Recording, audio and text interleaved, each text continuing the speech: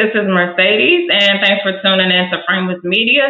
Tonight we are discussing the new docuseries, BMF, Blowing Money Fast, executive produced by Curtis 50 Cent Jackson. Premiered this Sunday on the Stars channel, and I must say it's so far so good. I'm really liking what I'm seeing, and I'm pretty much hyped up to see what the docuseries brings. But episode 1, pretty much just a history lesson of Detroit. It talks about the family, Big Meech and Terry's family moving to Detroit, and basically just how everything got started. And one thing about the docuseries that you will see and hear, you will see his mom. We got a chance to see his sister, some childhood friends, people that might have been associated or just around BMF at the time. And even get a glimpse of White Boy Rick. He makes his little appearance on there too. So, like I said in the beginning, it talks about Detroit. We see the success of the auto industry is booming. You know, it's creating jobs. Black people are moving to Detroit, buying homes. The kids going to nice schools. But we also see, as years progress, the decline of Detroit. And we also, as we go into the 60s, you start seeing a lot of the racial tension, protests, and also the race riots that was going on, which also pretty much added to the decline of Detroit as well. So the family pretty much starts to move in around 1968, 1969, which they're kind of coming in on the tail end of when Detroit is just further declining. So basically, the scene opens where we see Lucille, that's Big Meech mom, looking through a photo album. She's reminiscing. We're also seeing glimpses of childhood photos and pics of them as children.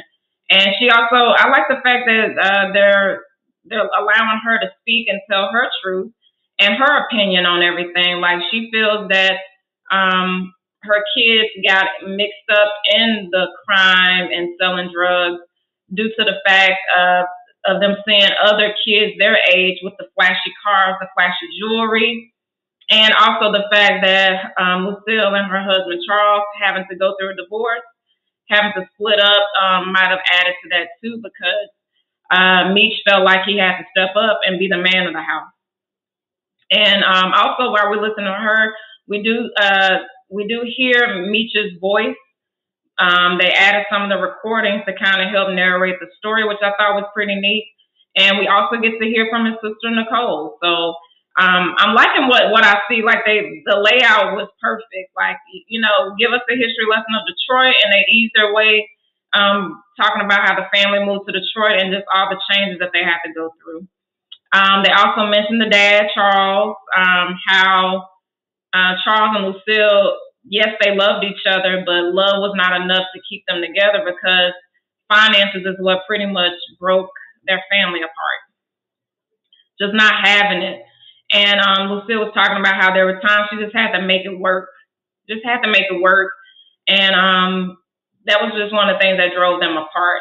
And we do see some of the childhood friends, people that have been around BMF, telling the story and telling them how they got into the game and how it changed for them. Like, they pretty much were just tired of being poor. They wanted to make money, and then once that money started coming in, they started dressing the part, buying the cars. That's how everything they got involved into that. But the series, I will say, like, it starts off very good. The only thing that I did not like is that it does not last long. It's really only 30 minutes. That's it. It was just 30 minutes. It started getting really, really good towards like the last 10 minutes of the docuseries, but they left it on a cliffhanger. And now you got to tune in for the next Sunday for the next episode. So also too, they do even mention how like, as they became successful, of course with success, you got jealousy. So they ended by talking about Layden. I think that's his name, Layden. But in the series, if you watch the actual BMF series, we see Layden as Lamar. They talk about how crazy he was, how he would dress. He was dressed in a certain way and just doing crazy stuff. And Meech just got to the point where he got tired. He was just like, I'm gonna have to stand up to this guy at some point. And it kind of ends there. Like I wanted more. Like I want to hear more about this story. But of course, we got to tune in for episode 2. But the only thing that I didn't like was just it doesn't last long. I was expecting like 60 minutes, but I'm just wondering if they're having to break it down into smaller segments to make to kind of extend the docuseries a little bit. But so far so good. The only other thing that I would change to about this docuseries, I think it's a little. Feel like the timing is a little off because they should have premiered this right after season 1. Because once season 1 ended, people enjoyed it. They wanted more of it. I feel like after it ended, like with the finale of season 1, they probably should have showed the docuseries maybe a week or 2 weeks later to kind of keep people entertained. But I get the timing of this because it's now October. We're going into November. By the time this docuseries is over with, then January we'll have season 2 of BMF.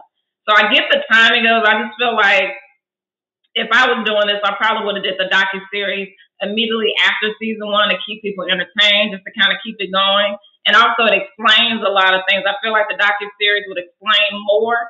So when you're looking back at season 1, we can kind of tell, like, okay, Lamar must be Layton, and that's because they might have had to change some of the names since they're doing a series. But so far, so good. But that's my take on the docuseries so far. It was pretty short, but very well.